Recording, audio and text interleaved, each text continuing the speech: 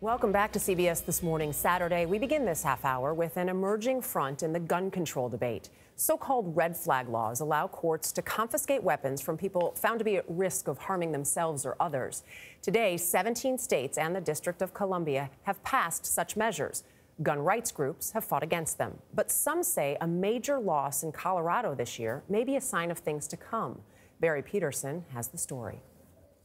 Above Colorado's capital, the flags are still at half-staff for Dayton and El Paso.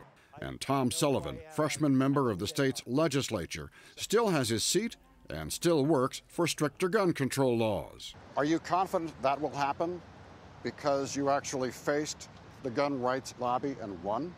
Yes. And I am energized by the fact that our young people are getting on board with this.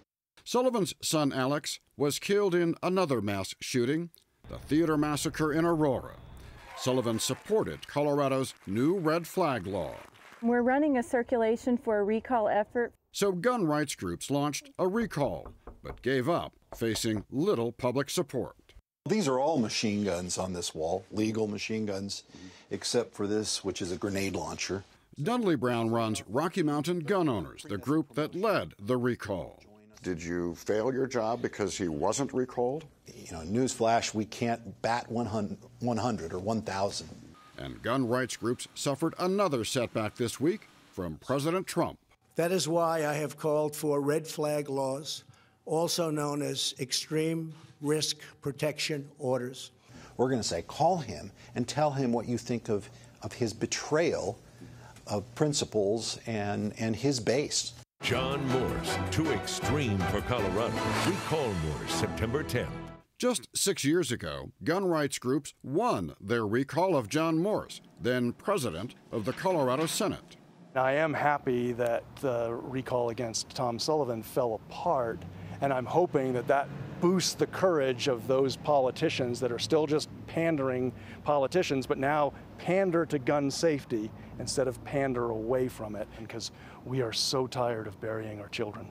There's going to be more parents of murdered children running for office, and we're all going to take offices on local levels, state levels, and in Washington, D.C.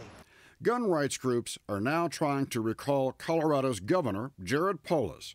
But polls show this may be another try, ending in another failure. For CBS This Morning, Saturday, Barry Petersen, Denver. Do you need a grenade launcher? Yeah, that was interesting as to why that's there. Not conducting an anti-terrorism operation. Yeah. I mean, some very serious issues being discussed here, but an interesting video. Yeah. We just saw from Barry's piece there. I mean, this is has been such an intractable issue in Washington, and one has to wonder whether or not these recent mass shootings that we've seen have actually changed the dynamic at all. So it's been fascinating to see what took place there in Colorado. Yeah, and if things can't get done on the national level fast enough, maybe on the state level, there are some changes that people can make.